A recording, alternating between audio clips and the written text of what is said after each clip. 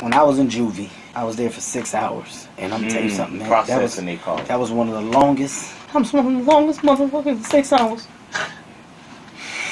of my life, man. Taken away from society. I ain't had nobody to talk to. Motherfuckers ain't let me take my Nintendo in there, and that was the time when the pad. Remember they had the fucking track and field pad that you can run on with the duck hunter and shit?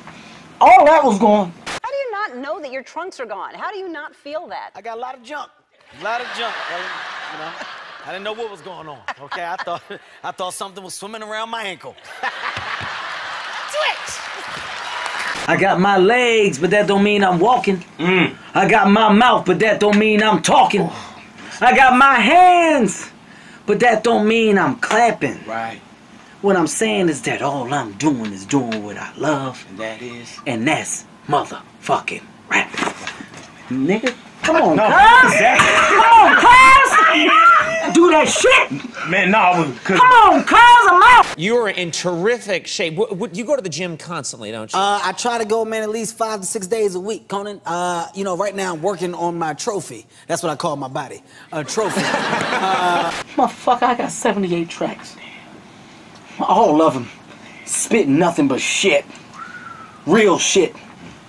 If I got the toilet paper tissue, I roll it out right now. Still to this day, I ain't never wiped my ass. One of my closer friends, man, I've known the big fella for quite some time. Our relationship took a turn for the worse not too long back because Shaq has a habit of picking me up in front of my kids, and I don't like it.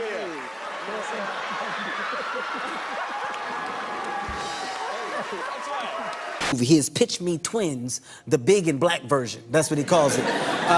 Where you two play twins. Yeah, we play twins. But here's the funny thing when he pitches it. He says, now listen, I'm going to be the Arnold Schwarzenegger and you're going to be the Danny DeVito. As if it could have been the opposite way. I prefer Mr. Fuchsia. Come on, man. Just call yourself Mr. Pink.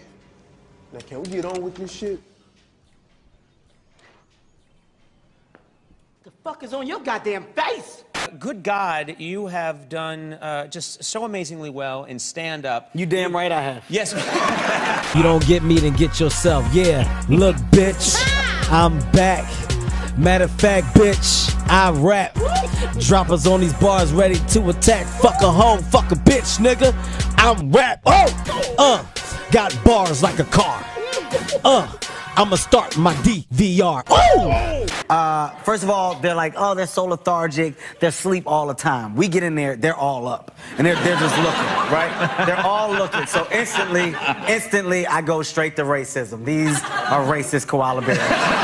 Well, you know what Nelson Mandela said about that. He said, holding a grudge is like drinking poison and hoping it kills the other person. First of all, that's amazing, and I'm pissed off. I'm pissed off.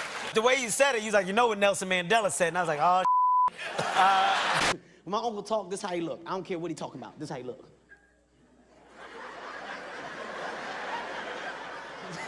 Like, oh, these kangaroos are so happy, but if they get angry, they can kick your chest off. What? What do you mean?